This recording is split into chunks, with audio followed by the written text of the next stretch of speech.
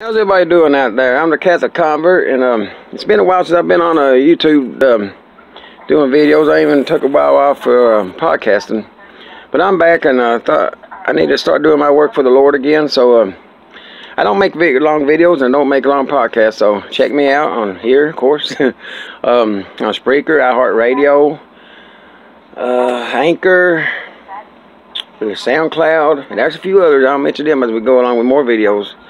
But anyway, it'd be under Joey Dwayne Napier, or Joey Napier, Joey D. Napier, or the Catholic Convert. And you look for my little boy, the Catholic Kid. He's also got the Catholic Corner, and this is on Spreaker.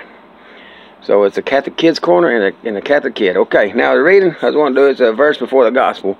It says, "Cast away from all your crimes you have committed, says the Lord, and make yourselves a new heart and a new spirit." That's from Ezekiel 18:31.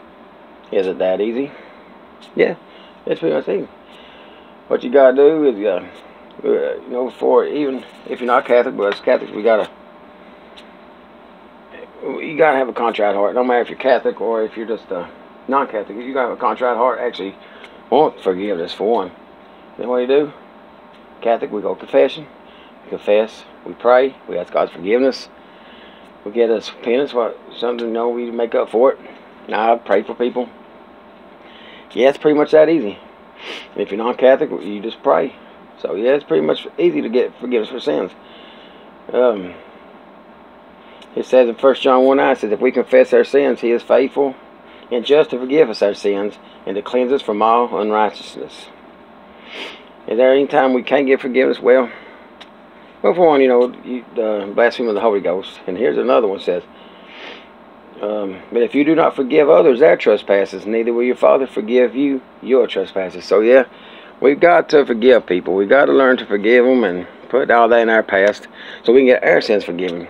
But yes, it's that easy to get your sins forgiven. So when you screw up, remember, I've done a podcast about this, says sins and mercy. Which one? He asked the saint, one of the saints says, you know, in other words, my mercy is greater than your sin. So remember that. When he was talking to one saint, he says, my sins, in other words, greater.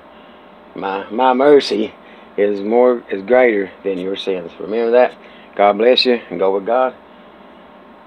In the name of Father, Son, and Holy Spirit.